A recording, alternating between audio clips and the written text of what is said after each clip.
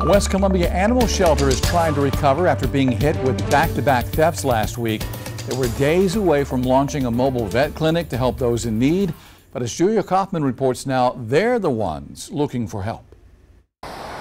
PETSinc in West Columbia was gearing up to launch a full-service vet clinic on wheels to serve rural communities. It is fully equipped for us to do surgeries and clinic services for animals out into the public. So our goal was to take our mission and our low-cost clinic services out into rural areas. But Dana Vincent, a director with the shelter, says that mission halted when the catalytic converter was stolen from their new van. We had another trial run set up in a couple of weeks, which we are not able to do now because we don't have that van, so that's pretty sad.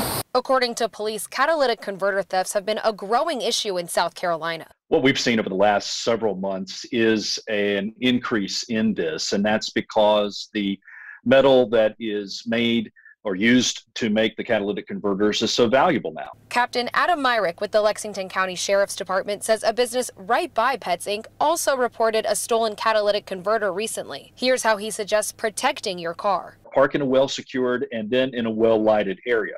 Now, for those second steps, you can take your car to your mechanic and see if there's a way to use a secure bolting or some sort of a bracket underneath your car. The night after PETSinc noticed the car part was stolen, someone had broken into their facility. PETSinc provided us this surveillance video of a man that Lexington County deputies now say they want to talk to. We saw that on Saturday night after the last manager had left, that somebody did come inside of the building.